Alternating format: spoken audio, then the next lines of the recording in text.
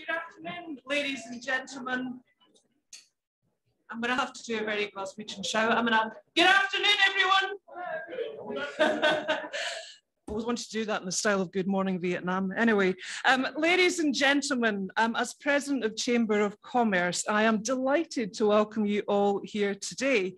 As you'll see, we're absolutely jam-packed, and we're actually starting ahead of schedule because, as well as a capacity crowd of 150 in the room, we also have, for the first time ever, 120 joining us through live streaming. It's fair to say this has been our most popular event of 2021, which probably says something in itself.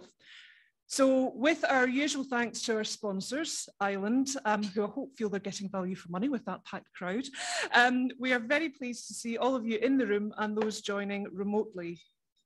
Now, by August and September this year, we at Chamber were being absolutely deluged with feedback about what we were told was a recruitment crisis. It came from all quarters. It came from hospitality, it came from retail, construction, cleaning, carers, all sectors, all professions, all backgrounds. And we heard people reference the fact that they had made it through COVID, but they were now despairing about whether they could carry on. And the problem has become particularly acute, it seems, for the SMEs who make up some 70% of our membership. We sent out a survey last week.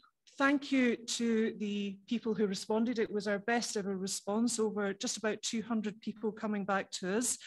I'm not going to steal the thunder of the panel who are going to reference that, but it's fair to say the feedback we had from people was very much confirmed by the feedback that's written into those survey results.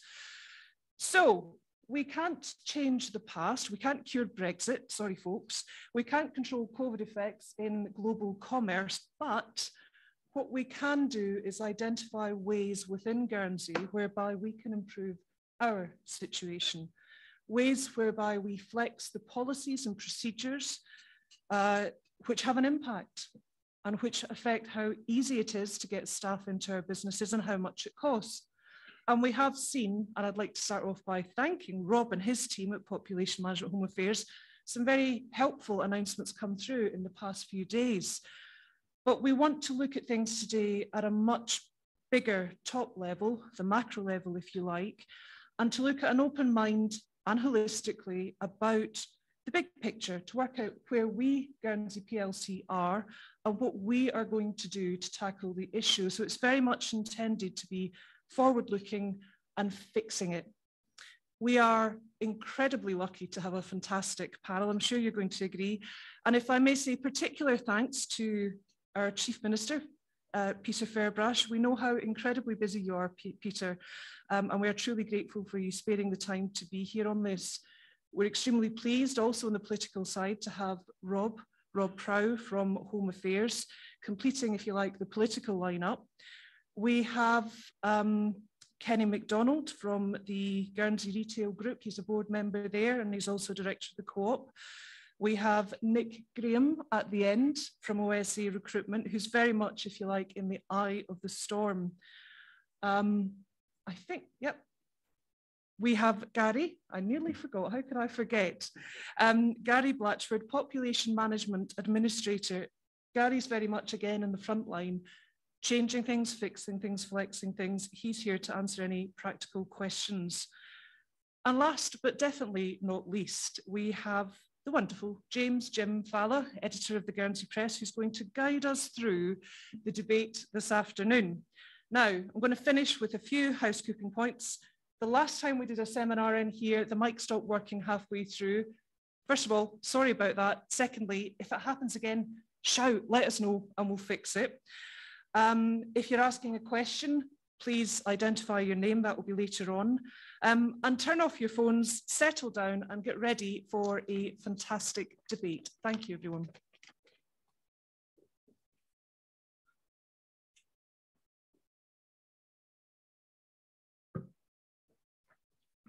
Afternoon, everybody. I'm Jim Falla, so bad they named him twice. Anyway, but looking forward to having a very good conversation today with our panel on this a very interesting topic. when I saw the title of this event, I thought, is recruitment crisis over-egging the situation here? But I think the turnout and frankly, the timing of the turnout, as in everybody here, when I walked in thinking I'd be first person here, was a bit, indicates that we are talking about a crisis here. When was the last time that we had restaurants closing temporarily, restricting opening hours in Guernsey? It's a mix of population management regime with a pinch of COVID, a bit of an economic downturn in certain sectors and a boom in others, and throw in Brexit for good measure, and you've certainly got a bit of a mess on your hands. So the states and the business sector are making the best of things. We're going to hear from them today by turning to our panel and initially asking them, how is it for you? And so I'm going to lead off with Chief Minister Deputy Peter Ferbrache. Thank you, everybody. I hope you can hear me. Now, when I made a speech last week under the tax review in the States, I referred to two mythical characters. One was Mr. McCorber, who wanted things to turn up. We'll see how things are going to turn up, Mrs. McCorber. Well, we know that doesn't happen in real life. And the other was that Scottish private in Dad's army who said, we're doomed, we're doomed. Well, we're not doomed, but we've got a hellish lot of problems. And we've got a problem which we're not unique to, but I mean, we all live in Guernsey, we do our business in Guernsey.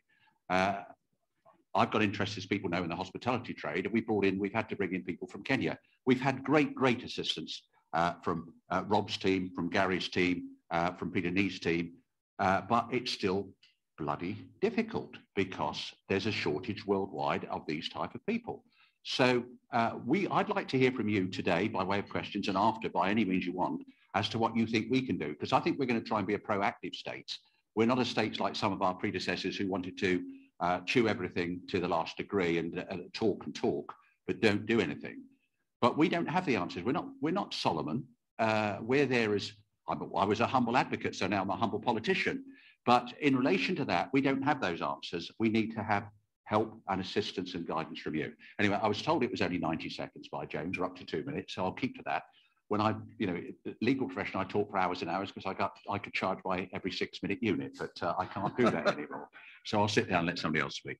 Peter, though, I will ask one more question of you. Obviously, you have an involvement in the hospitality industry. Can you just give us an indication about how things have been for you in that sector? Very difficult. You talked about closure of restaurants. We've got 4 restaurants. We've got the Boathouse, Christie's, Krabby Jack's, and the Chop House. All great value, by the way, and all very varied, and you're all welcome. Sadly, no discounts. But in relation to that, we couldn't open the Boathouse at all this summer because we just didn't have enough staff. I mean, open for the odd function. Krabby Jack's, which really that should be open throughout the summer. At the height of the summer, we have 11 chefs. We were down to 4. So we had to restrict the hours, restrict the days, restrict the menu. That was the same to a lesser degree with the other 2. We just closed the Chop House for 3 weeks. I know that, for example, Octopus is closed. I know other restaurants have had to restrict their activity. Ian, I'm sure, is nodding there. I'm sure he has to with his hotels. It's been, to use a phrase, I hope nobody minds, it's been bloody difficult. Okay, let's continue on that theme. So, Kenny, if I could turn to you, Kenny, as head of retail operations at the Co-op. So we've heard a little bit about hospitality. Now, from a retail perspective, how's your staffing situation been over the last year or so? Well, I think immediately from now, we're seeing several challenges with recruitment, and the recruitment levels that we're looking for are, sometimes, well, not sometimes actually, but 6-7 times what we'd normally experience this side of the year. So as it sits in retail, we've got about 200 full-time equivalent vacancies across the retail sector, which is a huge percentage of the challenge that we've got for particularly facing into Christmas peak seasonal trading period. My business, we would normally have about 5 or 10 vacancies, part-time, full-time.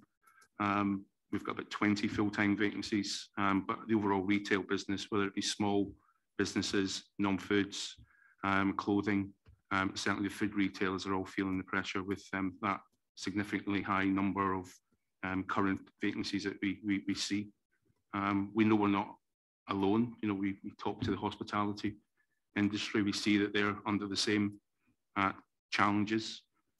It's hard to get a picture for the whole of the island, but anywhere between 1,000 and 1,500 vacancies we hear, which I think highlights the scale of the problem. Unemployed, 350, 360 unemployed. probably 120 heads more than this time pre-COVID pandemic. So certainly that's not going to fill our vacancies, hospitality vacancies, building, you know, the construction industry. So certainly I would say it is a massive challenge. And I would say it is something that we need to be doing more to support. In terms of the recruitment issues you have at the co-op, how many of your vacancies would you typically fill with people from outside of the island? That's a difficult one, James. You know, I think retail, we've benefited in the past from guest workers, seasonal workers that have worked in hospitality, that have come with family members or partners, and they themselves have worked part-time in our retail stores. We don't have a terrible large amount of licenses. And I think, you know, Gary and his team have been very supportive, particularly during the pandemic with the emergency legislation that came in. And we had probably 300 colleagues from hospitality working in retail during the peak pandemic. But that's not the answer. The answer isn't for us to poach from another industry. We are seeing a lot of colleagues leaving the island as opposed to, you know, relying on guest workers. A lot of colleagues that were from Latvia, Portugal, Madeira are leaving the island because it's too expensive. Cost of living's a challenge. And I guess there's been lots of, you know, life lessons, I guess, with COVID and the pandemic, not seeing families and the pressures of returning back to their homeland, shall we say. Yeah, okay. Thanks, Kenny. Let's move on to Nick Graham, who doesn't do banking, trust or fund administration, but he is representing the finance industry today with his recruitment agency hat on from OSA. So, Nick, can you give us the outline of the position from that sector, please? Is this working? Yeah. I think OSA is probably typical of 4 or 5 of the busier recruitment agencies, in that we probably deal with the financial services more, 85% more financial services. And we currently have 330 jobs on our websites, which most will have. And that's back up to pre-pandemic levels. So we've come out the other side, and that's positive. That's across funds, trust, accountancy, compliance, all the areas which are really, really hot. And I've been in recruitment many years, and I would say the past 12 to 13 years or so, we've seen that vacancies have been difficult and challenging to fill.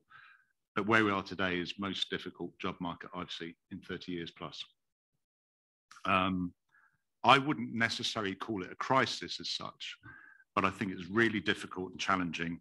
And in preparation for this presentation, I spoke to many businesses who would probably share that view. One comment was that it's not a crisis, just a huge competition for limited talent. And I don't think it's unreasonable to think that the job market's only going to get more challenging. There's a crisis around the housing, obviously, which we're going to talk about. And whilst it's not a crisis as such now, I think it could easily be in 6 or 9 months' time. We just did a snap survey at OSA, which probably supports some of the findings that Kay produced in that survey. And it said that 86% of businesses were either retaining the levels of staff or were increasing their staffing levels in the next 12 months. You can't pin your hat on that, by the way, but it's a general trend, I think, that is probably across the room. What is the concern, I think, is that when we can't match the demand for jobs, you're coming out of the pandemic, as Kenny alluded to. I think people have got some serious life choices about life balance, about cost of housing. Anecdotally, I've heard stories this week of people just leaving their jobs or resigning, and they're not going to other jobs in Guernsey. And I don't think there's real-time evidence or data that supports where that will be, although we probably know more in 12 months' time. So I think there is a concern about wage spiral costings coming up. And I just think we're in a perfect storm here of Brexit, COVID, housing crisis, limited labour pool across all of the sectors. Hasn't it always been the case in financial services that there's been loads of vacancies and everybody would have employed 2 or 3 or 4 or 5 more people if they could? Yeah. And instead they just haven't, because you just can't really find the people. So that figure, let's say there's 350 vacancies on Situation's website or Leapfrog and OSA, for example. It doesn't mean that if you suddenly had 500 other skilled people that they won't all get gobbled up. Yes, so the finance industry is a hungry beast who would always look to take Absolutely. more attention. Yeah. But would you fear that that is actually restraining economic performance? That if firms were able to have 5 more people each or whatever, they could actually do better? I think where businesses are right now in terms of not being able to find or recognising there's a difficulty, they're now looking clearly at automated stuff or outsourcing off island. And I can't put a figure on how many people we need. Yeah, okay. So we've heard the extent of the problem. Rob, you've got a million things on your plate at Home Affairs, and this one, I guess, has risen to the top of the menu. Can you give us an indication of how you're trying to help? Yes, thank you, James. Very nice to be here, and I think as in the introduction, the turnout and the live streaming shows how important that issue it is. In the introduction, we talked about looking forward, and I think that is certainly the approach from the Committee of Home Affairs. But it's more than that, because the cross-committee team that are looking at it, we've got the Chief Minister, and by the way, I'm only here to make him look good. And so we got the Chief Minister, but we've got 4 people from the President of Economic Development and four other members of Economic Development on it. I've got Simon Vermeulen, my Vice President. We've also got the President of ESS and the President of Education, Sports and Culture. I only say that just to emphasise how seriously I think the government takes it. We worked very hard to put it in the government work plan, and if you think about it, that government work plan was put together and is in progress already in this term. And as you said, James, population management, immigration are right up there as a priority. And we've had our first meeting. We've scoped out the work. We've done terms of reference, which you can all find on the gov.gg website. And I'd ask you all to have a look at that. And if you've got any feedback, we're certainly very much in listening mode. So that's the looking forward bit. Lots of work to do there, and we will be doing a policy letter. In the shorter term, it's already been alluded to. It was always said last term that the population management regime was flexible. Well, I think this term we've proved that it is. It's only flexible where you get politicians working together, economic development, home affairs working together, listening to industry, and the Chief Minister has already given praise to the Population Management Administrator Gary Salter and Peter Nee in the immigration team. There are constraints. Brexit is a constraint. Well, post-Brexit, Brexit is a constraint. The pandemic, if you look at the global situation, the pandemic has changed working practices, and Nick has alluded to that as well. And I think I was one of the first in the media to describe this as a perfect storm. And it's okay saying that, this is a global problem, but it's incumbent upon us locally to work with you guys and come out of this the best we can. And working with those constraints and mitigating them. Rob, you've said to me, Rob, that actually, global crisis, problems for Guernsey. Specifically, though, you feel at the moment that you are trying to get the economy into a better place through what you can do. And I'll move on to Gary in terms of the specifics of this, but you've actually taken quite a bit of action to ease things, haven't you, over the last few months? Yes, James, we absolutely have, but there is still more to do. We've got to look at this in the round. We're members of the Common Travel Area, and there are constraints.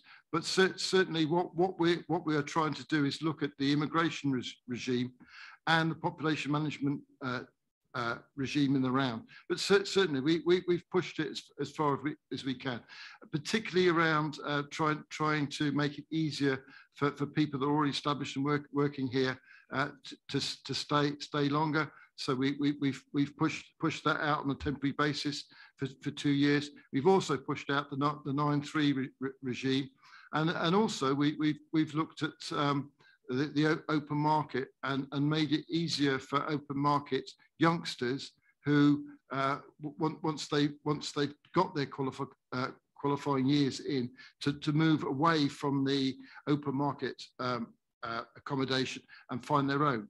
And I have to say that all these initiatives have been very well received, which is quite good in a political environment, because quite often we get, and rightly so, we get a lot of stick. Rightly so, you get a lot of stick. I'll make a note of that. Remember that for the good times. I'll move on to Gary. Gary Salter is the Deputy Administrator, I believe, of Population Management. Thanks for coming today, Gary. It's nice to see a civil servant appearing for real. I'm sorry about your name issue a little earlier on. I'm the administrator as well. You're the administrator, right? You need to update your LinkedIn, I think. Anyway, thanks. Nice to see you here. Rob's just alluded a little bit to the issues you're doing. Can you just give us that real coalface idea of what you've been up to and how you've been able to respond from population management?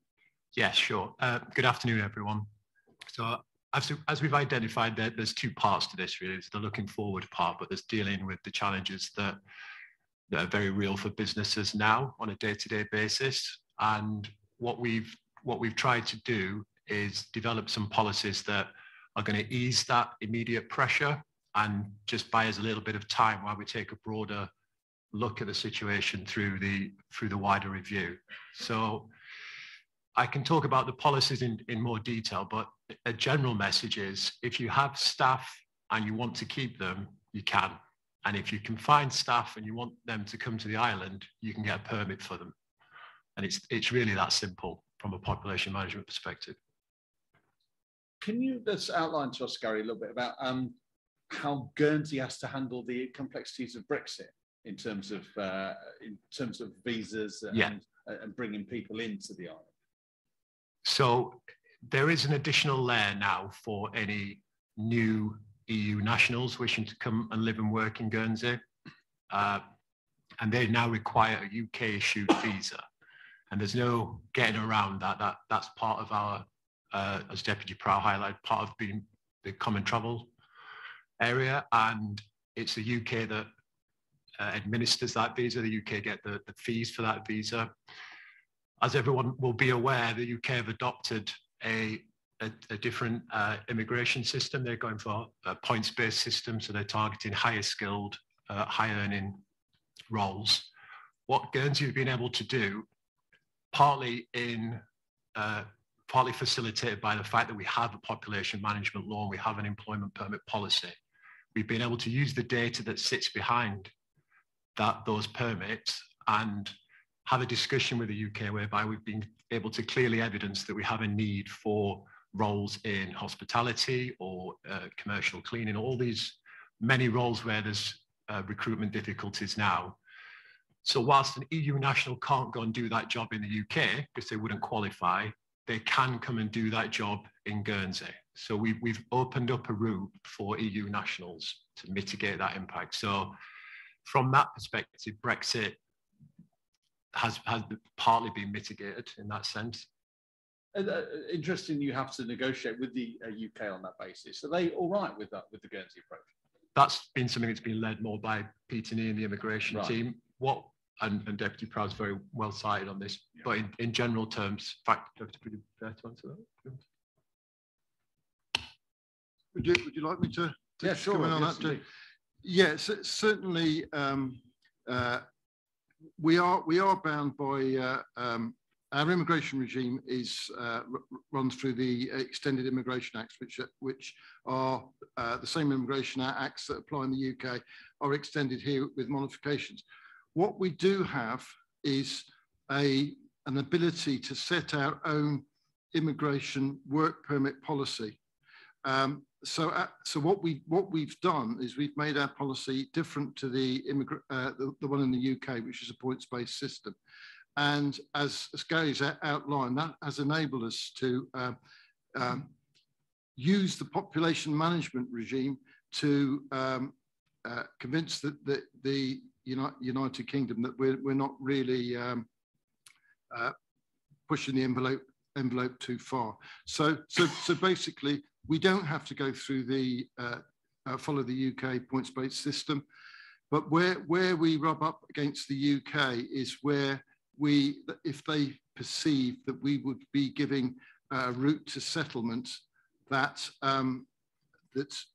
wouldn't be achieved through the UK points-based system. And that's quite a complicated answer to the question. But this is one of the difficulties and one of the challenges for us is to basically see where we are able to deviate from the UK policy and in a way that suits our own industry. And so far, we have been able to convince the United Kingdom that basically the controls we have through population management are sufficient. But all I would say is that the UK are looking closely at what we're doing, particularly as we've started a regime that is more liberal than that applies in the UK, or indeed through the other Crown dependencies. I hope the answer wasn't too complicated. Okay, thanks, Rob. Peter, I couldn't say, just one more question for Gary, actually. You said, Gary, that basically if you want to keep staff or want to bring staff in, you identify them, you can do. Do you feel that you're getting enough people coming to your door, or are people not, or is industry not aware of this opportunity? In terms of new staff? Well, you said you could either keep staff if you know, to a level, or you can bring in new staff if you identify them. Do you feel that the routes you've opened up are being used well enough? I think part of what we can do better is maybe get that message out to industry, and that's one of the reasons I wanted to try and highlight that today, that we all, just to help businesses understand that. In terms of the permit system and the employment permit policy, that's always been available. You know, it's online. It's a transparent, straightforward policy. So I hope that that's relatively user friendly. And the extension policies are very simple now. If you've got a short term or a medium term, you can extend them from 5 to 6 and 6 to 7. So that's any role in the EPP. Okay, thanks, Gary. Yes, Peter. Well, it's really following up on the point that Rob made, because we have been allowed, we're not a sovereign state, we have been allowed to diverge a bit from the immigration policy of the UK. But what they've made clear is that people, let's say a waiter comes here for 5 years that otherwise wouldn't be able to come here, that person should not acquire any kind of residential status. Now that's very difficult because we've also got a human rights law which came into force in 2006, whereby those people are start put right there. So we've got to, you know, square the circle if there's such a thing. And that's going to be very difficult. And also, let's be honest, if you've got a waiter or somebody, they come here for 5 years, they might then progress through their career, and then 8 years or whatever it may be, you want that person to be able to put their roots down here and live here. So we have got to address that. But I've got to say, the skill that Rob and his team have shown with the immigration authorities in the UK is considerable, because on pure UK immigration rules, we wouldn't be able to bring a lot of the people in that we've been able to bring in. Indeed. Okay. Thanks to the panel. Now, most of you, or many of you turned up here today, I'm sure, to hear what they had to say, but I'm sure that also some of you wanted to make a contribution to the debate. So we're now going to open up to the floor and allow you to do so. Can I just simply invite a show of hands for a question, please? Chris Blinn, who didn't get the Burgundy Wranglers dress code notice today, but Chris, please. I don't know how to do this, but I wasn't sure if you're going to put the categories that are sectors like retail, finance, construction, whatever. So if not, Ask the question and I'll be the judge. Well, there's a series of points. Oh, sorry, thank you. Starting off with Kenny's one with the retail, it's really interesting because we know from population management that generally retail doesn't apply for licenses unless it's senior management or something. But if you look within the retail businesses, you will see I'm going to call it guest workers or non-locals, but they're generally people who have acquired right to work through partner or something else, and then they stay here. The reason I mention that is that's what would happen if we did find a way, and as our Chief Minister just mentioned before about technically a waiter who's not allowed to get settlement, But he correctly pointed out that actually, if you look at hospitality as an industry, you build your way up. You start off as a KP and you can actually end up.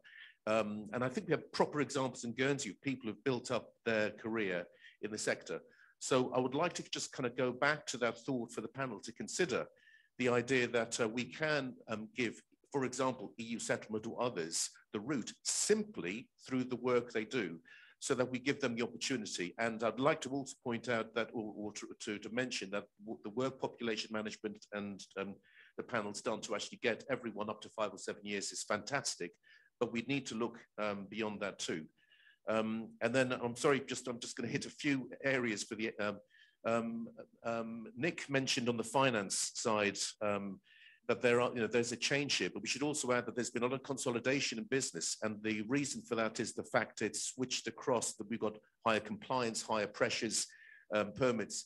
And what we should be also, I'd like to suggest, is that it's not just the population management and the GBA, but it's also the GFSE. It's encouraging businesses to come here, because that will give us the chance to bring those people in. And I know personally, and I'm sure Nick will agree, there is no problem at all getting senior finance people opportunities in Guernsey because of the great population management system we have.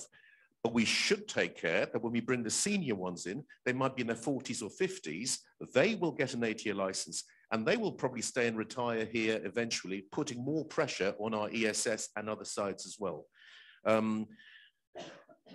Yeah, look, I don't want to go through too much else, but the last little comment will be on the population management. It would be great if there's a suggestion that we could review the list every year going forward. So we look at the needs of industry, whether it be construction, whether it be hospitality or retail, and take this approach where we're more active and available to change as we go along, and keep on looking at the sectors rather than just being fixed in our way with a table there. And also making PEEPs easier to access, as in to make sure that if businesses want to bring someone out of policy, it can be done we do have a panel, but I know from business experience and talking to people, it's not always that easy to do. And my very, very final point comes to the... I feel like a bailiff. A very final point is, almost slipped. It's when we come to applying for hospitality jobs, and I would like to hear comments from others in hospitality. We are getting the support to get them easier, like, for example, cheaper or no cost at all, instead of the £120 permit to get them in. That is great. But for the work permits, visa, stroke, we always have to go through this process of going through to prove you've been looking for a job. So you have to go through either the job centre or something else there. That adds weeks. Now, either allow those hospitality businesses to keep a rotating advert, because for reality, as much as we want the unemployed to work in hospitality, they sometimes just do it because they have to look at benefits. But we could speed up the process for the others to make it easier for hospitality to gain their staff. And I do apologise for the long list, but I broke it down accordingly. Thank you, Chris. On that note about hospitality, Gary, can I just refer that to you? Is that a fair point that Chris makes there? That the hospitality sector isn't able to move perhaps as quickly as it might like at times? I'm sorry, I don't understand the question. I think I felt Chris was saying that that basically the rules about the fact you have to have advertised for the position before you can bring somebody in is causing delay. Right. Just quickly, the employment permit policy is a live document. It can be reviewed at any time. We can add or remove roles with the support of PEEP. If we can have a sort of sector-wide representation that there's a shortage or a given role, it's very easy to add roles to that. There isn't a requirement to advertise from a population management perspective, at least for any in-policy role. If it's on that policy, it's on that list, you're guaranteed a permit for it. So you don't have to evidence recruitment efforts. We're acknowledging there's a shortage of skills and/or labour in that role. Right, okay. Yeah, thanks, Gary. Chris had asked for hospitality. I was looking at him already, but Ian Irving Walker's offered to take the mic, so I'm pleased to hear from Ian. Thank you. Well, I thought it was question and answer time, not a political statement to Chris, but there you go. Ian Walker, Little Big Hotel Group, Little Big Brew Co, Little Green Energy, all great services. What I think has been asked, and I will sort of reiterate, is can you make it quicker? It's taken me 3 months to employ a member of staff, say for kitchen work or wherever. And can we apply any pressure on UK government to maybe speed that up? Because that's the major issue. We started recruiting, and I've spent probably £25,000–30,000 on recruitment agencies and visas. And I started 6 months ago, and I reckon by the middle of November, I might be getting somewhere close, but that's how long it's taking. And Ian, so you're spending that amount. How would that compare to what you would have done in a normal year pre-COVID, pre-Brexit? Well, we normally have people knocking on the door. Right. You know, have you got any jobs? And we just get a license and on we go. It wasn't a problem. So we constantly have to advertise in all the nationals. The recruitment agencies. It's been a real nightmare. And there is a global shortage. We understand that. And I think, you know, what we offer nowadays is a much better environment as far as our industry is concerned, because the pay's better. And actually it's becoming more of a profession than it used to be. So there are opportunities out there. Thank you. Anybody want to take that? Rob, thank you. Yeah, thank you. I think you make quite a good point around if you go back pre-COVID and in the days of before Brexit, I think the population management regime was coping adequately because, as Gary has said, where there was a labour shortage, those types of employment were put in scope. But what has happened is, I think industry is now having to look further afield and employ people under the using the auspices of the Immigration Acts, and that is where the delays are. It's a more complex process. We have the visa process, and you raised a good point about putting pressure on the United Kingdom. I think what they will say is, hang on, we've got our own labour shortages. We've got our own demands on out the British missions abroad in issuing visas. We will do what we can. As we've already highlighted, we do have leeway. We're not using a points-based system, which incidentally adds another layer of delay. But I think we will, as we move forward, have to have more dialogue with the UK and really analyse what our labour shortages are. But I think you've teased out a point there. Population management is within our own gift to give, and I have to say Gary's team worked very, very quickly. The assurance I would give you that the immigration team do work as quickly as they can, and they will give advice to individual businesses, which is probably not a service you get at the UK Home Office, but no disrespect to them at all. So yeah, we are in Home Affairs, we're alive to the problems. We will try and make the process as quick as we possibly can, but as we've already pointed out, not all of this is within our gift to give. Ian, you've been in the industry for a long time in Guernsey. Has this year been the most difficult that you've had? I've never known anything like it. Never. It's been incredible. I can't even get into my own restaurant for a booking. Seriously. Okay, thank you. So I'm going to come to you in a second, and there's a gentleman behind you. Kenny, do you want to make a comment from your perspective in the retail side? Yeah, just, Gary's obviously mentioned around the flexibility with the current licenses, and I have to say that for me isn't the challenge that we're facing. We're getting a lot of support for extending licenses and colleagues being able to stay. The fact that we're needing to recruit additional resources is a challenge. And the Chamber survey that's just been done, the majority have made it quite clear that the current challenges we've got aren't solvable with the current labour that we've got on the island. It's quite clear that we need to be able to recruit, in Ian's point, easily from the EU and beyond. So that's what the businesses are telling everybody. That's what the challenge is. I welcome the support from Gary and the team, and I have to say personally, and from the retail side, that they've been very proactive and supportive for keeping the people that we have here, which is welcome. But it's been able to attract more and fill those vacancies, which is an issue across various sectors. I guess the challenge for you, Kenny, and I've spoken to Rob on this previously, is that Rob said in hospitality, you can go out and find people with specialist skills and bring them in, and Gary will facilitate that. I guess you're not really in the market so much, but looking for people with specialist skills to work in retail. Well, I think, you know, the last few years, I think our focus is more about growing our own talent. You know, so we recognise working with the college and the education team to encourage more students, college leavers, you know, into retail as a career. I think we've got a fairly strong career pathways within retail for shop floor workers to develop through into store management roles and senior positions. And I think with the investment that we're doing and have been doing for a number of years, particularly with a new apprenticeship scheme, that's not the challenge for us. The challenge is we need to get product on shelves. Yeah. We need to be able to serve our customers like the restaurateurs do. You know, that's very manual still. We have a very good career pathway, and I think, you know, we've got lots of new students that are attending the apprenticeship scheme, starting off as supervisors, and now moving through into management positions.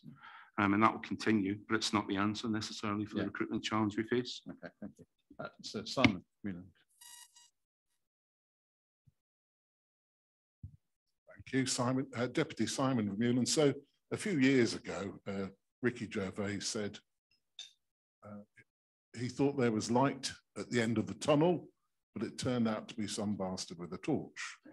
Now, I'd really hoped that today we could be saying that there is light at the end of the tunnel, although quite clearly after my recent meetings, some people in hospitality are really in a crisis point. So I sit on home, and I've been one of the biggest critics ever of the population regime which was brought in. I also sit on economic development, so take a pro-business stance, and I think that's helped going through. But I have helped many, many businesses get through this emergency and now into where we are with the recovery. But I just think I should add what we are doing on economic development to encourage people and recruit people into the hospitality. We've created a fantastic video on the benefits of working in Guernsey, and we're now going to be linking that to an employment agency and job boards to get people to come across and come to Guernsey. With the length span, we turn around the visas within 1 week. We do it electronically. You know, when we started at the beginning of the year, things were quite slow. Give you an instance, people in Madeira, you know, they'd have to go to Lisbon to get their passport and their visas. Now that can all be done electronically through the British consulate in Madeira. So we are improving the way and speeding things up and making it easier. But it's the other countries, so the Philippines and you know, Kenya, that sort of thing, that we're recruiting from these new pools we've learned to fish from. And if there's any other countries out there that you think we should be recruiting from, please let us know. We're watching that all the time. But it is very moving. You know, I've had bus drivers, gardeners, cleaners. I've had everybody come to me as well and ask me, you know, what they can do to help their business survive. So if anybody is really struggling at the moment with their company, I'm pleased to talk anytime about that and help you through this really, really difficult patch. But I would say we've tried very, very hard, and we're not giving up yet. We're going to get through this recovery period, and we're going to get full employment in those positions, in those companies, back as soon as we possibly can, okay, if not sooner. Thank you, Simon. If you're going to ask a question, you can say, would the panel agree with me that? Sorry, Peter, and then there's a question, the guy just under the speaker, please. I mean, I am grateful for Simon's efforts, etc., but it's not as easy as that. People have to pay more. I mean, you mentioned the Philippines, you mentioned Kenya. It may be helpful for, say, a group of hospitality, a group of construction, whatever, to appoint an agent in those jurisdictions to chivvy them along, because the delay is not really this side of the water. It's over there. It's in Madeira, etc. And if you could have somebody on the ground to go and chivvy along the, I don't know, Madeiran authorities or whatever it may be, so much the better. But we've got to face the fact this is going to take a long time to solve it. Ian's talking about November, it'll be better staff. We're better staff now. but it's going to take a long time, and wages are going to go up. And inflation is already going up. Inflation is going to be 4% by March, April of next year. That's going to cause a real problem because we haven't had that kind of inflation for years. So I'm grateful for your eternal optimism, Deputy Vermeulen, but I think it needs a bit more than optimism. It needs pragmatism and realism. And we're going to be in a battle for a fairly long period of time. What we've got to do as politicians is to listen. You've got to come up with your problems, whatever industry you're in, and tell us. We may not be able to solve them all, but at least we'll try and help. Thank you. So a question in the back of the room, please. Good afternoon. My name's Lee Madden. I own a company called GRO Recruitment, and we brought over the Kenyans from Kenya, strangely enough, this year. We're working in many sectors throughout the world, from Mexico to China, Indonesia, Brazil, Europe, and we have got on our books around about 4,000 people who could come and help solve your problem. This is across many sectors. So we're working in retail. We're currently working with Guernsey Retail for Sandpiper and for Waitrose. We're trying to solve that problem. We're speaking with facilities cleaning companies over here, but issue the cleans. You can't get your schools, your offices cleaned. There are solutions, and I think what Guernsey government is doing is absolutely fantastic and commendable. The fact that you're being proactive and doing something and making the wheels of government work. My question is, how can we make this a little bit faster? How can we ease it? And how can we make maybe I personally feel that the speed of the work permits is a little bit slow. We could speed it up in government. We can make that a little bit quicker, so we're getting people here sooner. And there's many, many solutions out there. But I think one of your big problems, and I don't know how it's going to be addressed as the island, and to try and address it as it's trying to be addressed in Jersey as well, is when we get people here, and if we get, say, 1,000 people to come work here to solve the issues, where are they going to stay? I was going to move on to that. Can I ask you first, though, how could you find 1,000 people to come to Guernsey, in the next 6 months? Yeah. Okay. So numbers-wise, there are solutions. People do want to come here. So the Chief Minister mentions about looking outside the box. We've looked outside the box. We've been working this now for 3 years. We've seen this coming. With Brexit, it's been massive issues. So we can find the solutions. We know that transient workers stop coming to the islands. We're not getting people come off the plane and just taking a job anymore because it's too difficult. We've currently got a campaign in Madeira where we're going over there to interview Madeira. We're going to go and speak to them over there and make sure we get the right people for construction, for retail, for hospitality. There are solutions, but it's that forward thinking with industry, working together with agencies like my own and the government, that will fix the solution. Thank you. Anybody on the panel like to? Peter, perhaps would you take that point that was raised by Lee? Sorry, I didn't hear the comment. What am I going to say? Where are they going to stay? Well, housing is a real problem. I mean, and that's the point. But in the hospitality sector, most hospitality businesses provide accommodation for their staff. I know we do, Ian does, not everybody.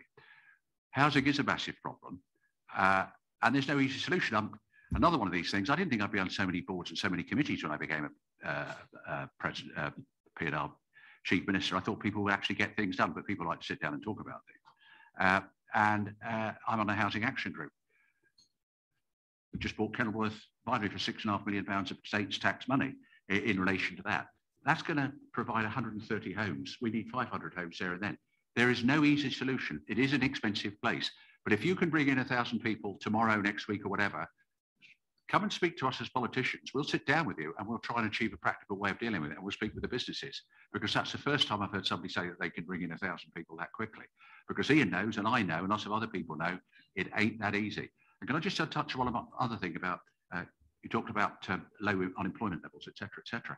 I can remember years ago, and Rachel may remember because she was working with us at the time, we were approached by the Housing Authority, I think it was, to say, will you employ some local people in our businesses, work along your kitchen borders, et cetera. We said we'd be delighted. Rachel organised it.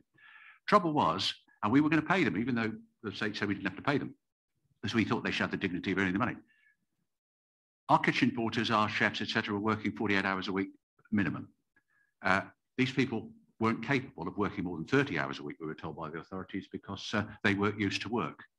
Now, they were never going to get used to work unless they worked, and we couldn't have that. We couldn't have our kitchen porters working 12-hour shifts, 4 days a week or whatever it was, with a bloke who was going home at 3 o'clock in the afternoon. I think some of the local people have got to realise, be real.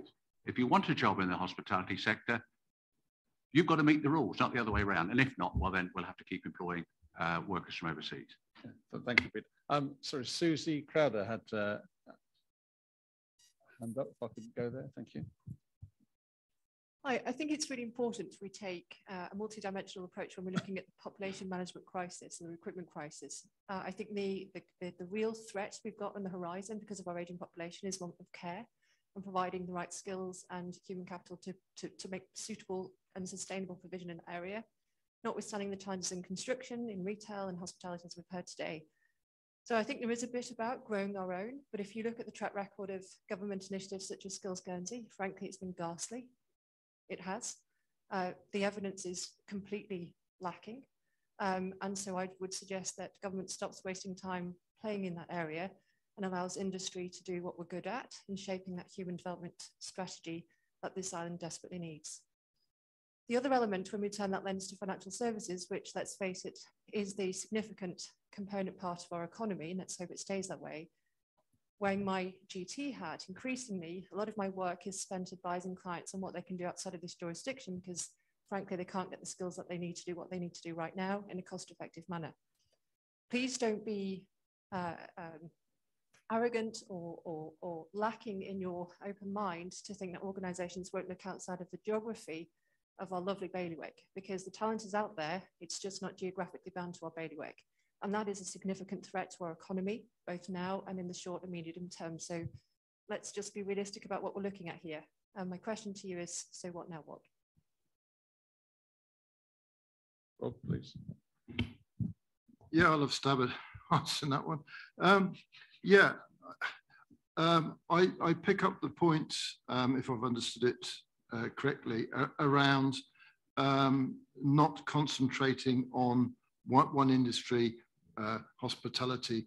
You've got to look at it in the round. And if that was your point, there's certainly no arrogance around that. We absolutely get it. One point I would make, I mentioned it in my introductory remarks, is whether you think Skills Guernsey is performing well or not at the moment. Certainly, this is a whole area that I know my colleague Andrew Dudley-Owen, who sits on the review panel, is very keen to address.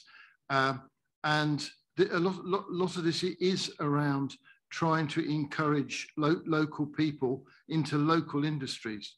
The construction industry's been around forever. Hospitality's been around forever. Our transport needs are there, and I think one of the remarks that I've balked on the suggestion, oh, these are not jobs for locals. Well, we've got to change that, because we've absolutely got to change that, and we've got to encourage not only the unemployed, or we call them job seekers now. It's not just that market that we've got to work on. It's people who are youngsters who are coming up to leaving school. Send them all off to university. Well, I think our local industries have got to do their bit within the Skills Guernsey environment, or wherever that takes us in the future. We really have to get the message out that we want to keep local youngsters, keep young people on Guernsey, and tell them how attractive the hospitality industry is. You know, how you can have a good career in construction, and so on and so forth. So yeah, I mean, if hopefully I'm giving you some reassurance, but certainly the point around looking at this holistically rather than in individual in industries. And we do have the Population Employment Advisory Panel, whose job it is really is to look at all these areas and advise the population administrator where there are staff shortages. But I get your point. It's about analysing all the avenues that whether it's bringing people in from off island, whether it is the local skills that we need to train and nurture and get them working in traditional Guernsey industries. I could just ask, there seems to be an issue with the door in the back, if we could fix it. Thank you. Sorry, there was a question just, yeah, on that table there, please. And then we're going to head here. Thank you. If we could just go back to the housing piece, because I think there's some underlying issues with here. We've talked about people who've already left the island. Yeah, you know, COVID issues or whatever, away from their families too long, wanting to go home, all that sort of thing. There's one bubbling up underneath that already at the moment, because, you know, it's great that we've heard about licenses being extended for people or whatever, but, you know, that those people here in rented accommodation, and that's, you know, those like those rental agreements are coming up for renewal, and they're seeing those rents going through the roof, and that's driving people out. Even before people have got here, and they're looking to see what it's going to cost to live on this island. So, you know, I'm really concerned about the housing. It'd be great if we could bring this 1,000 people here at the moment. I'm quite pleased to hear today that we're talking about, you know, changes to permits or whatever, because, you know, it seems like there's a lot of talk about hospitality in here today, which is a good thing probably, because it helps the rest of us. Like in retail, we've probably suffered in the past around that, yeah, in terms of being able to get licenses and get people here. But, you know, with all due respect to the guys from hospitality, that's probably forcing the issue a little bit at the moment. But the housing is a huge issue. And I'm seeing, you know, excuse me, but, you know, I'm not local, but I'm seeing a bit of a disconnect here between the local population and the real problem that we've got on this island at the moment, trying to get food on tables. Yeah. Social media is full of comments about, I couldn't get served today, service was poor in there, I had to sit and wait for an hour, whatever. You know, and all I want to say to these people is wake up and smell the coffee a little bit. There's a really good reason for that. And those people who are working in your, you know, those restaurants and working silly hours, yeah, are also doing 2 jobs probably and working in retail and trying to doing extended hours in those jobs. And they haven't got access to accommodation. It's great to say hospitality to give it to them. We've clearly got a huge problem if hospitality can't get in, because they can offer that accommodation in their buildings. If they can't get people with that benefit, then what help have the rest of us got?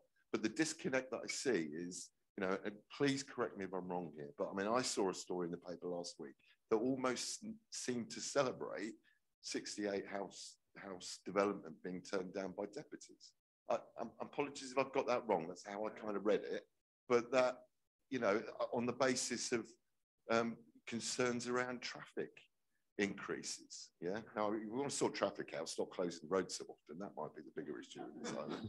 Yeah. But, you know, I'm concerned that residents, you know, that we're refusing a development, and, you know, it felt almost like that was good news. Yeah. When, you know, we should be building whatever we can. There's young people on this island who want somewhere to live in affordable accommodation. Yeah. Regardless of trying to bring. Thank you for the question. I'll ask Peter to answer it. Our next question is coming from down here. Okay.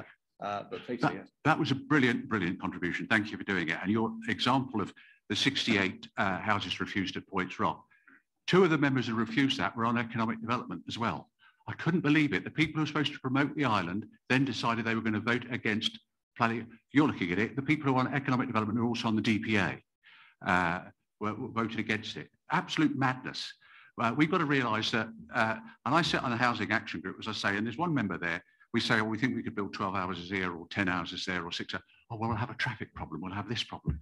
So in the end, I said to this particular person, I'm not going to name the gender, say the gender of that, because you might guess who he or she might be. Are we going to build any houses anywhere? You know, because there's always a problem. We've 24 square miles. When I was born, the population of this island was 43,000. When I came back with my family, having been a lawyer in England for some years, 40 years ago now, it was 53,000. It's now 63,500. It's more densely populated than ever was. But if we want a vibrant island, our economy is 5 or 6 times in real times the size it was 30, 40 years ago. We've got affluence. People have a better standard of living than they ever had when I grew up as a kid. The problem we've highlighted is an exact one. We've got to solve that. It's supply and demand. We've got to create more supply. If we get economic development members sitting on the Development and Planning Authority saying no to that kind of development, then we might as well paddle our canoe and go somewhere else. I sincerely hope that those people get some realism going forward. Yes, Nick. I thought that was a great statement there too. I thought it was really, and I had a conclusion written down here about all the problems. It sounded a bit pithy to say this is what needs to be done, because I don't know. I really don't know. But I did link it all back to the current housing thing. I know we're looking forward today, but last summer there was speculation and talks that a significant employer was going to come to Guernsey and there were going to be jobs and it was going to be brilliant. And even then I was thinking, well, I don't know where these people are going to live. And one of the people, one of the partners in an accountancy practice, who I think they brought 30 staff members over this year alone, is embarrassed to show the accommodation that they're going to have to put their staff in. You then link it to, and this is why it's tendrils that overlap. You look at young graduates who you want to employ, who won't be able to afford housing as it goes up, or whose jobs maybe don't exist in Guernsey. And it links then to the demographic time bomb and aging population. And I'm really not bright enough to understand it all, other than we just can't kick this down the road. Agreed, yes. So question over here. Andrew, are you ready to serve? Okay, right, fine. One or two questions more. Hi. Okay, sorry, thank you. Hi, my name's Katie. The panel and lots of the questions have really focused on immigration and bringing people into the island. And so I'm really glad to hear Susie mention the population profile, which is obviously a big factor in this, and that we've got a high number of dependents for the working population, and that's only going to get worse over time. What I was interested to know is, does the panel think that industry could do more to make these jobs that they're finding difficult to fill attractive to the population we have? I actually got my ear bent by somebody recently who was saying nobody wants to employ me because I'm too old, and he was 65 and healthy and fit, and we're all living much longer than we ever have done before, and we're fit and healthy, and we can be useful members of a community, particularly in caring professions. And as an example, I went to the Shaw recruitment event recently, where they were inviting young people and older people in to look at fibre optic splicing and that kind of thing, and as opportunities for jobs within the community. And part of the things that they really emphasise is the ability to be flexible, which we've seen a lot in white-collar industry now, particularly post-COVID with technology. If we could make our jobs more flexible in other industries, is there an opportunity to encourage people more back into the work within our current population? Okay, thank you. So Kenny, sell us a job in retail and tell us how flexible you're prepared to be. Well, I think what I touch on first is we've had a really interesting conversation with the Job Centre the last couple of weeks around the non-working cohort that's out there. So looking at encouraging that group of the population that are no longer working, whether they're retired or secondary jobs, no longer doing that work, or even looking for employment. And we recognise that's something we need to work harder at. So you're absolutely right. But we are a service-based business. Most of our challenges, and probably the hospitality guys, is at weekends and on late nights. It's unsociable. And I think it touches on a couple of other panel members. There is a reality there that if you want a job, it can't just be that it's 9 to 5. It can't just be that it's in the morning. I can recruit next week for morning jobs, but if we can recruit for late nights and weekends, then it's a real challenge for us. I think the other interesting conversation with the Job Centre is we focus on the unemployed, which is right. And I think we've all got our doubts whether how many of that unemployed are employable. It's a small number, and we can work hard to upskill and train and develop. But there's over 1,000 maybe people that are no longer working because they're off work, with whether it be mental health, sickness. So how are we working with that return to work programme? How can we support that? So there are other cohorts that we can look at. Aging population.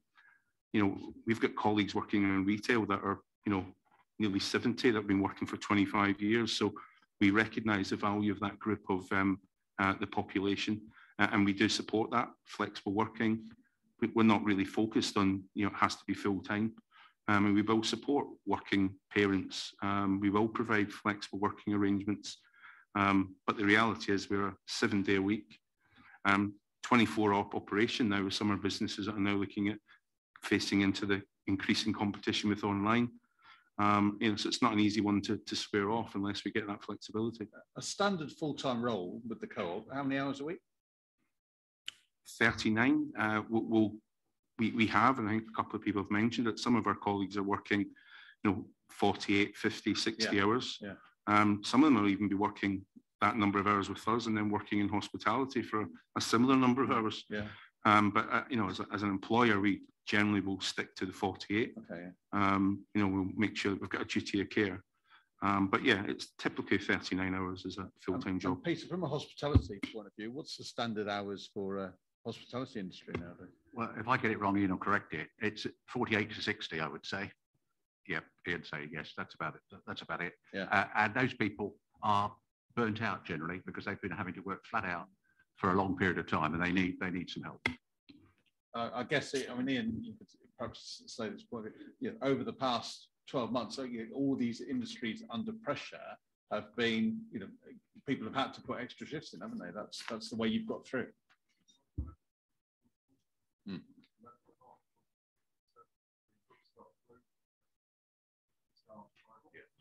And they're all saying that we can't work anymore. So try. So we haven't seen our plan. They want and be it like the UK or wherever. Yeah. So I'm going to put we operate at about 8-9 shifts.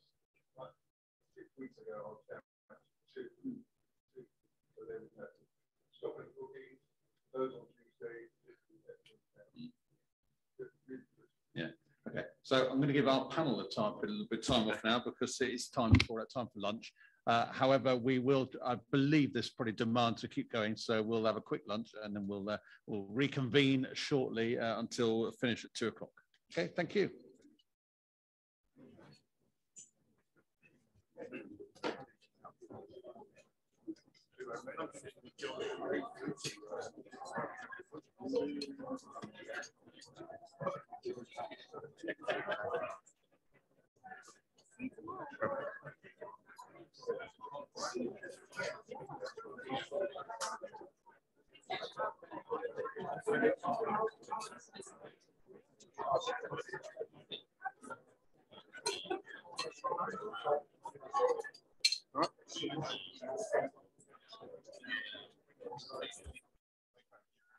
I thought it was something, yeah, but interesting. He's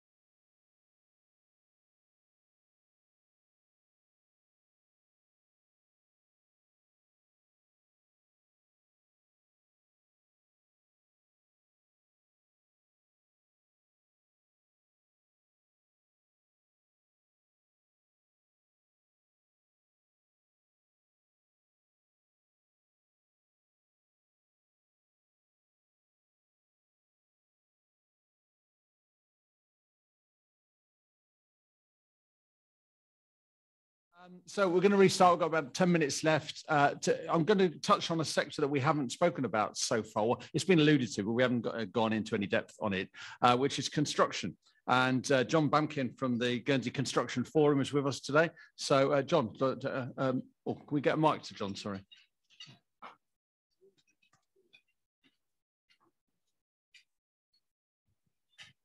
Yeah, good afternoon. Yeah, we've got an industry that is used to gear up and gear down depending on the economy in terms of its workers.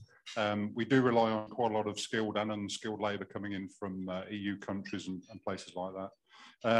And just going back to the point about where we're going to house everybody, you know, I've been on the island 18 months, so that's probably a daft question to ask, but I'm going to ask it anyway. So when you look at housing, and yeah, great that we are buying land and going to put some houses on it, but that's going to take a long time. And I see an awful lot of you know, buildings that they're just ready-made for doing something more quickly. Luray Hotel, for example, the Old Quarter, all those sort of areas. So are there any plans from the States to look at maybe procuring more of the buildings that already exist and brownfields and developing that area to bring people in? You mentioned Luray. The States have deregulated Luray in the sense it was for hotels. They've now said it could be for something else. That's in private industry, and the Old Quarter's all privately owned. There are no plans. You're just using those, I know, as an example. No plans for those. But again, it is an instance. If people come and speak to us, we could say, well, what about this? What about the other? There may be things we can do. I mean, Kenilworth Vinery moved very quickly in relation to that. And I know that's just a drop in the ocean, but at least it's a drop in the ocean, whereby the bucket was completely empty before.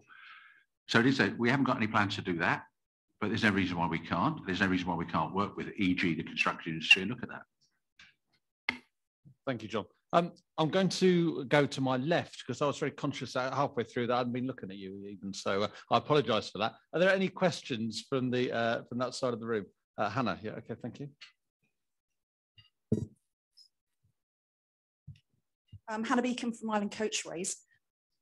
One of the things that I think needs to be addressed, but I don't know how you do it, is I feel that our guest workers are not made as welcome as they could be by a significant minority on the family of the island.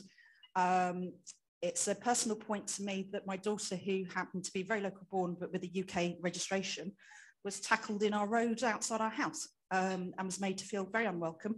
She is one of the graduates that won't be coming back because her, she's of a generation that expects diversity, expects acceptance, and she's looking at another generation that doesn't give it. Okay, interesting point. Kenny, you employ a fair few guest workers. Have you got any experience of that? Well, we employ a few, but I think the key bit for me is that you mentioned diversity and inclusion. I think that comes to the values of your business and the values of us as an island. So, I think that most businesses would see the value in having that diversity and inclusion first and foremost in how they operate. How do we educate more? Yeah, it's absolutely something we need to be encouraging, but I can only see it as a strength from a personal perspective from how we run our business. Having that diversity and inclusion is certainly a benefit to us as a business. So I share your concerns, and it's certainly something that as an island we need to be doing more. I don't think we should be educating our youngsters. I think they're probably the age group that are quite strong in that respect. So yeah. Okay, thanks, Kenny. Any further questions? No, nobody else in there? Anybody else in the room? Elaine. Oh, sorry. Yeah, we talked about property, and one of my son's just recently moved here on an out of policy medium-term employment permit. Thank you. And but of course he's brought a dog with him. And he's staying with us in an open market property at the minute, but to try and get him into a local market property with a dog is absolutely impossible. So what are we doing about this? Dogs and children, no, you can't rent a property with dogs and children. Nobody's interested. And he's getting married next year. His fiance's coming over from America. So we got those problems to sort out. The last we need is to try and find a property for him. Gary, you're looking at me with puppy dog eyes. Yeah?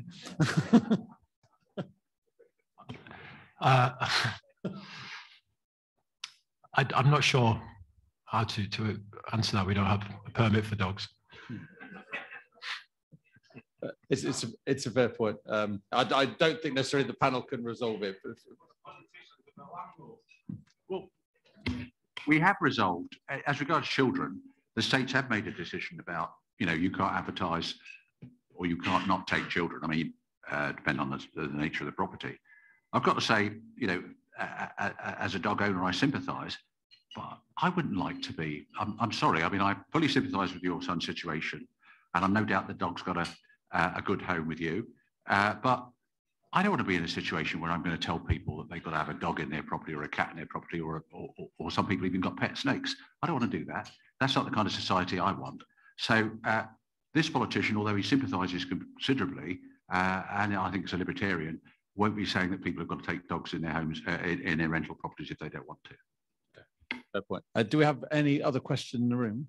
Yeah, Simon, over there, please. Oh, sorry, let's do that lady first, and then Simon will come to you.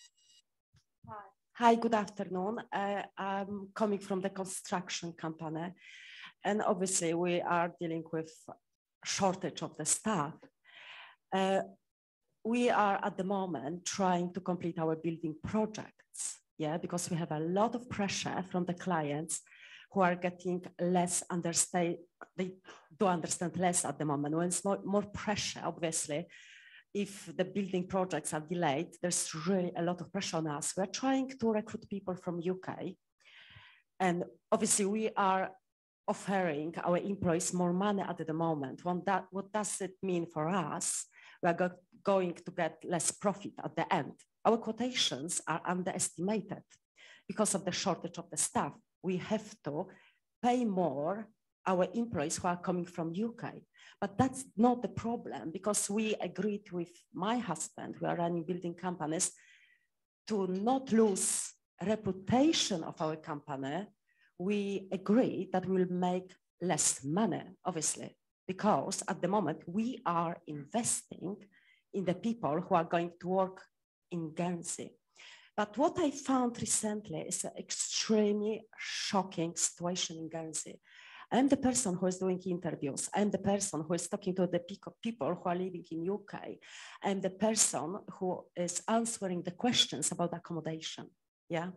What is shocking for me, I need to tell these people the price of the room, which is £200 per week, but it doesn't matter, because me and my husband, we agreed that we'll be paying half. Okay, we are not going to make money. As I said, our quotations are underestimated. There were pandemics, extra costs involved, all right? But the conditions of the rooms, shared accommodations, are not acceptable. I am shocked. And unfortunately, Guernsey economy is based on the foreigners, and that's the truth, because the local people are quite selective in the jobs, yeah? But they have been underestimated for a long time. And if someone has a choice to work in UK and get a salary and live in the room for £80, which has a clean carpets and lovely walls, they don't want to live in the palace. They deserve dignity. But when someone is coming to Guernsey, he's paying £200 per room, and the conditions of this room is not acceptable. Obviously, it's the question to the landlords with the shared accommodation, but honestly, I cannot accept this fact. So we had the people from UK who arrived to Guernsey. We offered them highest salaries, but they said to me, do you really want me to live in this type of accommodation? You must be joking. They're working a lot of hours. They're working minimum 60 hours per week, and the job is not easy. It's a difficult job. They deserve to come back to the room, yeah, but with the clean carpets, some dignity for them. Okay. Foreign people are underestimated, they're overlooked, and no one is talking about the conditions. How do they work? They're working extremely hard. Okay, thank you. That's a very fair point. The unsung heroes of the Guernsey economy, I think we had on the front page a few months ago. Peter, have you got any response? Well, Rob and I would just talk about that while you were making your point. Just last week, we passed an enabling law, which means it's a law that can then make ordinances, etc., which is going to address the kind of problems you talk about, because there are some, I don't know how many, there are some properties that are exactly the condition you said, and that's unsatisfactory. So the states will, by ordinance now, be able to address that, but it'll take a time. I don't know if you want to add anything, Rob. No, that's absolutely right. I think we described this as the perfect storm, and I think the state of some rented accommodation, as you described, as the perfect storm has flushed this out, and at least we have some enabling legislation. But we listen to you loud and clear. Okay, thank you. We're going to move on to the next question, or final question actually. Is Simon Delarue there? Thank you. Thank you. Simon Delarue, Little Big Group. I'm actually just going to go back to the point that Hannah made about culture. And as a relatively not so young person anymore, it feels to me that I don't quite think, I understand that private industry understands culture, and they understand young people's desire to be sustainable, look after the environment and care for each other. And sometimes I don't necessarily think that is what we sort of get from the States sometimes, in that looking to see that cultural shift in action and sometimes respect. I know it's been a very challenging time so far in the first year, but I think there's a very large piece across the island as a whole in what our culture is, how we treat our environment, how we treat one another, that needs to shift before we can see young people, graduates, returning to the island, because it's culturally a place that they want to live and work. And I think as long as we have problems that Hannah is talking about, our recruitment crisis will continue to be an issue. And I'd be interested, I know that Kenny did touch on the point, I was just wondering how Peter and Rob might sort of speak to those sort of cultural issues that you may find in the So you're States. effectively saying that it's not just the economic issues, Simon, it's actually, do people want to come back to or come to Guernsey at all? I think so. And sometimes, you know, it's a bit of a shame when we sort of going on about talking about the clothes that people wear in the States. I understand, you know, there is an element of that, but we're watering the flowers whilst the house is on fire. I don't understand, well, I do understand why it's being talked about, but for those young people looking into Guernsey and looking at front pages like that or news articles like that, going, is this really the most important thing we have to talk about? And for me, it's a big long-term cultural piece. There's not a quick answer, there's not a quick fix, but I'd just be interested on the thoughts of Peter and Rob. Thank you. The floor is yours, please. Hannah highlighted, sadly, a bigoted attitude of some of our community, and that's terrible. And we've all seen examples of that. You know, when COVID it's not gone away, but it was more prevalent than it is now. People with English cars were getting abused because what are you doing in our island, etc., etc. You can't come to our restaurant. I bore that completely. Culture changes. What I would say, having come back to Guernsey in 1980 with my family, I left England because it was a violent place. It was an antisocial place. It was a place where you couldn't let your kids, I had 3 young kids then, got 4 now, well, they're grown up now. You couldn't let your kids walk down the street because they get attacked or molested. We haven't got that kind of culture here. That doesn't mean to say we must be complacent. We are a much more homogenous, liberal society than most places, but we're a small society. We'll always carry on that cultural shift, Simon, because life changes. You know, when you think just 40 years ago, 50 years ago, if you're a homosexual, you went to jail in England and in Guernsey and lots of other places. Thankfully, we moved on from that kind of society, and we've got a society now which is, I think people would come back. There's all the problems of a housing crisis and all that kind of stuff. But if you bring your family here and you grow your family up here, it's safer here than it is just about anywhere else, unless you live on a Hebridean island with 4 people on it. But that doesn't say we shouldn't do more to the cultural change. Quickly then, Rob. Okay, Peter makes a very valid point about this being a very, very safe and secure place, and I'll just deal with that first. If you look at the UK immigration regime, which we follow, one of the first duties of government is to keep us safe and secure and away from criminality. And I think that on a cultural front, that's where we get a tick. As Simon interesting. I'm a lot older than you. I've got a daughter who's graduated who's come back to the island, and I've got a son who's graduated who's living and working in London. It'd be great to have them all back here, and who knows what that happen. But certainly my daughter is for the first to remind me about the environment and about treating people fairly. And so I think it is a cultural thing, and I think it's incumbent upon us all to change that culture. I think you're right. It's all part and parcel of where we need to go. And I think where there is unpleasantness, it's often not the young people. It's where that's that culture has become ingrained. But certainly, as far politically, as far economic development and home affairs, we absolutely value and recognise the need for workers from overseas coming to enrich our culture and provide us the skills that we haven't got. And that message is absolutely taken on board. But we also reckon the pressures on housing, the pressures on our services, and that's the balance.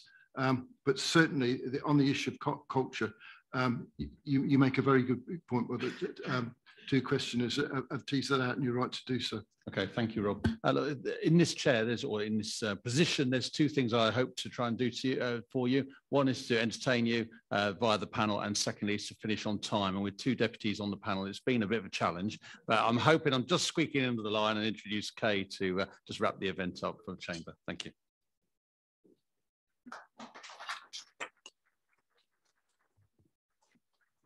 Thank you. Can you hear? I just wanted to say that we are very grateful for the turnout and the engagement that you've shown today. Special thanks to the panel. I think they've been an awesome combination of skills, insight, experience, and willingness to speak very frankly about the issues that we all need to address. Chamber has a breadth of reach and a willingness to forward information in a way that we feel is really very helpful to those in the state sector. So please do take part in the survey.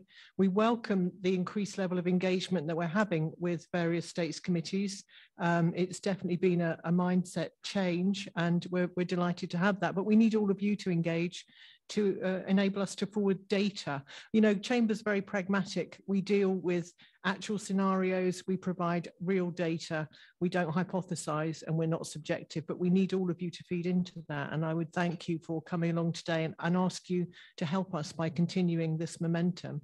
So please complete the survey, and thank you for coming along, and a special thank you to our panel, but also to James, who I think did a fantastic job of moderating. Thank you.